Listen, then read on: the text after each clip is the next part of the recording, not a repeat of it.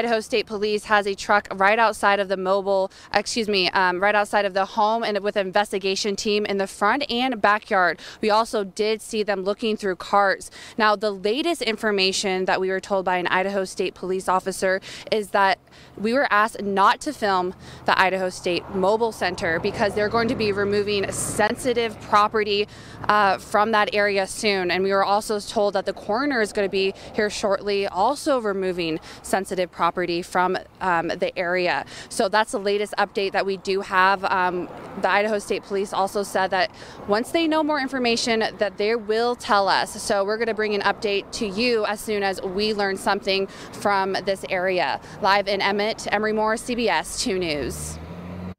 Emery, thank you. Let's take another look at these children who are missing. 17-year-old Tristan Sexton, 14-year-old Taylor Summers, 8-year-old Taryn Summers.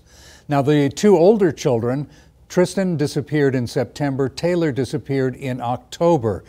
Now, Taryn just went missing on Monday afternoon. Authorities, they say they don't know if she ran away. They're saying right now that the other two are runaways. But because she's only 8 years old, they're concerned for her safety. CBS 2, as Emery mentioned, will continue to provide you with more answers as we uncover them. We'll bring them to you live in our newscasts. We'll also have updates on our website, idahonews.com, and on the CBS 2 mobile app on your smartphone.